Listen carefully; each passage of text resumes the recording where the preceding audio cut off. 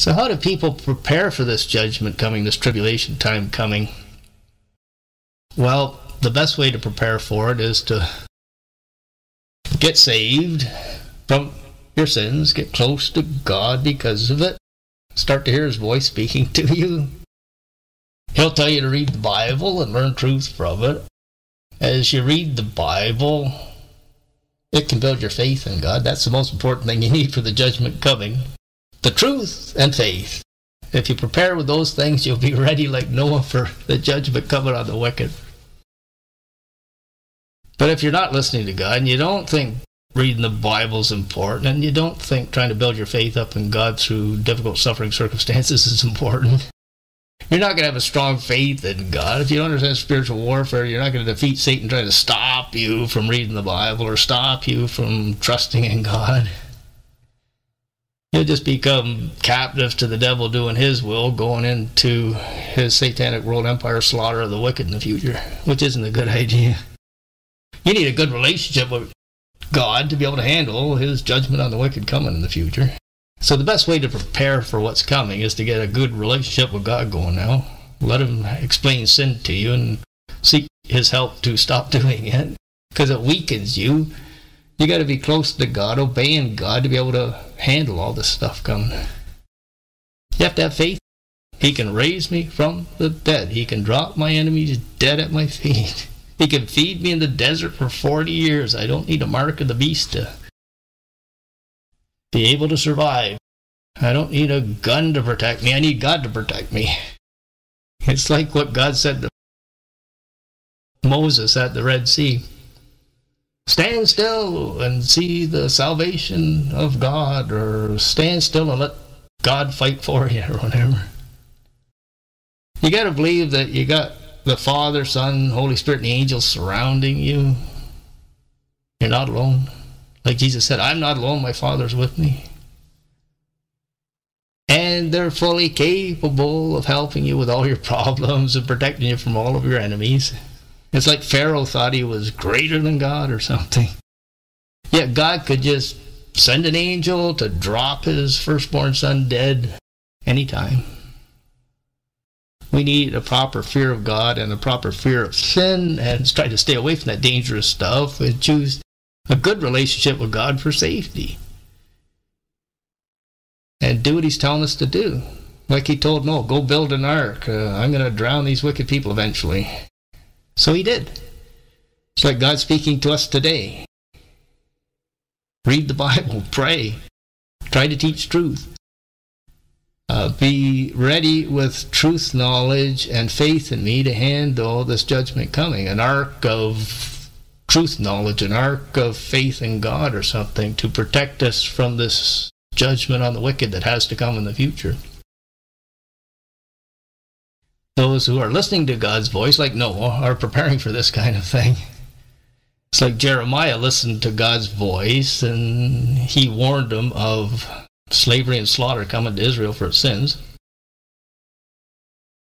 And that God was going to use the slavery and slaughter for a good purpose. Instead of wiping Israel off the planet, He allowed them to go into slavery to try to learn not to sin against Him like they were. It's like Joseph receiving God's help in slavery, Daniel receiving God's help in slavery, us receiving God's help in slavery today. Supernatural help. Superman Jesus living inside of us. We can handle it with Jesus. I can do all things through Christ who strengthens me. So it's like it talks about in Romans 13.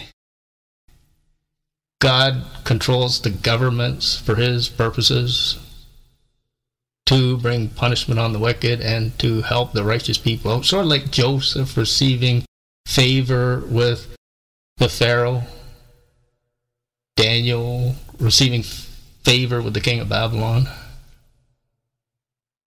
That God gifts you to be able to handle these wicked governments and try to bring some good of the situation for the kingdom of God.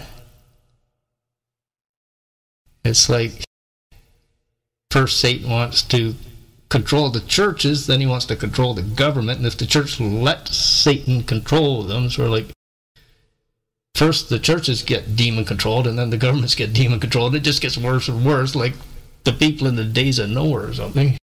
And then they get to a certain point where God says, oh, okay, that's enough. I got to judge these people. It's like God's waiting to bring the judgment in the future. He's trying to prepare his bride to be able to handle it. His bride is very slow to listen to him or get ready for it. He's trying to give them as much time as he can before the judgment to prepare his bride so they don't just apostatize in the future. So, like Romans 13 says, pray for the Pharaoh. Pray for the king of Babylon. Pray for whoever's ruling the world in the future. Pray for Trump right now or something. And if they take you into slavery, God can help you to work with them for his good purposes. It's like it says in the Old Testament, the king's heart is in the hand of the Lord, and he directs it wherever he wills, like a river or something. God's in control. Pharaoh, king of Babylon, whoever's the leader of the world today, which we probably don't know his name, of the global government or something. Well, the foolish are not aware of these things. The foolish are being distracted by Satan from reading the Bible, praying, hearing God's voice. Like Satan's telling them to watch TV and watch junk on the internet or something. What if Noah didn't want to do what God told him to do? He wouldn't have built an ark and he wouldn't have been safe. If we do what God wants us to do now, we'll be safe when we need God's help in the judgment to come. If we want to keep listening to Satan, everything's fine. There's no judgment coming. You don't need to read the Bible. You don't need to pray. Then we won't be ready for what's coming. And we could be easily slaughtered and end up in hell or something like that. We prepare by getting saved. We prepare by learning the truth from the Bible. We prepare by praying and hear what God's telling us to do to get ready for what's coming. How to obey him, how to build faith in him, how to believe truth from him. That's like our ark of safety or something. A good relationship with Jesus, a good relationship with Father God. But the foolish try to think that I don't believe that hell's real or judgment for sins coming or something on the earth. I'm not preparing for anything. I'm just going to enjoy my selfish pleasure till I drop dead and go to hell, or come into this judgment and apostatize or something. It's like most of the church will just apostatize when the trouble hits because the church isn't preparing them for the trouble to hit. Church pastors need to be telling people God's judgment's coming, and the best way to get ready for it is a good relationship with God, but they're not doing that, most of them. So if Noah didn't prepare, there'd be no ark built. Well, I went and I listened to the local entertainer or something all the time. Like Satan told me to. I didn't get my ark ready, and then when the rains came, Noah and his family drowned. We wouldn't be alive today. But because he listened to God, he did what God told him to do to prepare for the judgment. He built the ark, and he was safe in the ark. If we listen to what God's telling us to do and get prepared for what's coming, we'll be safe with Jesus when it comes. So, this is the best way to prepare for God's judgment coming. Get saved, so that if you drop dead, you don't go to hell, you go to heaven instead. Read God's Bible, learn His truth from it. This shouldn't be boring to us. This should be the most exciting thing to do. Better than TV or internet, reading the Bible, because God's teaching you awesome knowledge as you read it. You've got an awesome God teaching you awesome knowledge as you read this book. It should not be boring. It should be life-giving. Bring you closer to God, closer to the Holy Spirit's love, joy, and peace. Closer to no fear, no depression, no anger. Closer to hope for God's help through this terrible judgment coming on the wicked in the future, and hope for I don't have to go to hell when I die, I can go to heaven instead. Hope for great rewards on Judgment Day and great careers on Judgment Day. To live in a perfect place with no more Satan or evil or suffering. Heaven to come. A new earth to come with Jesus.